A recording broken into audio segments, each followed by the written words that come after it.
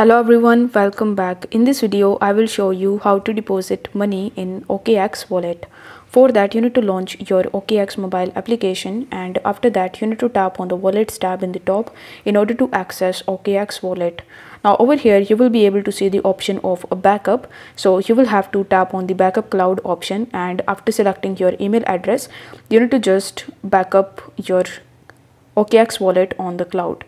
Once done, you are going to see a bunch of different options on the home page, such as send, receive, scan, history, etc. So you will have to tap on the receive option, and then you are going to see a bunch of different cryptos that you can receive in your OKX wallet. Let's say you want to deposit USDT, so you need to tap on USDT.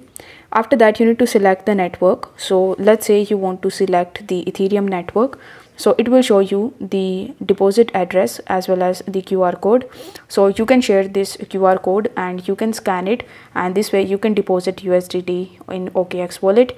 If you want to deposit any other coin, let's say you want to deposit Arbitrum, so you need to select Arbitrum and it will show you the QR code of it and the deposit address. So you can use any of these in order to deposit money in your OKX wallet. So if the video was helpful, then don't forget to like the video and subscribe to the channel. Thank you so much for watching.